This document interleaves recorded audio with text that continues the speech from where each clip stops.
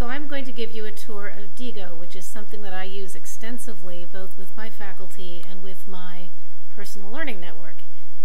Right now you see my Diigo page, and this is my library, and if I go to my groups, you'll see that I have a number of different groups that I participate with and get regular email updates when anything comes up from them.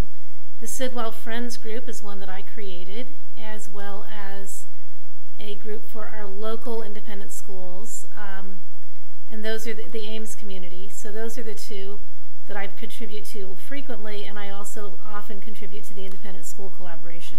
The other ones I mostly use as resources, occasionally posting to them. Now, how does one post to a Diigo group? Well, it's a very useful resource. You basically are just going to create, actually I'm going to find a page I want to post to my group, which is that Pat Bassett article that was given to us today.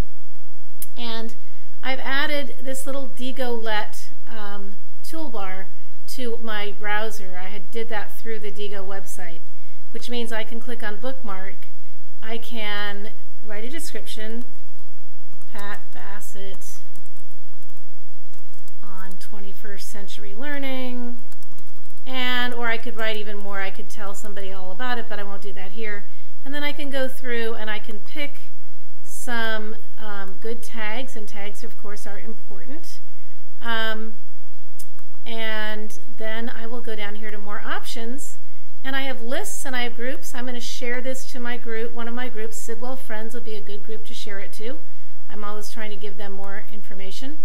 But I could go right back, click again, and I can share it to a second group, and I'll do that to my Ames community group. Because again, I think these are that's a good way to include people. So now I've done that, and I can just keep adding. When I'm in my own Diigo, I can go between my groups and my library. I can also follow people who I think are posting important things, and it's become a huge resource for me. It's something that I use all the time.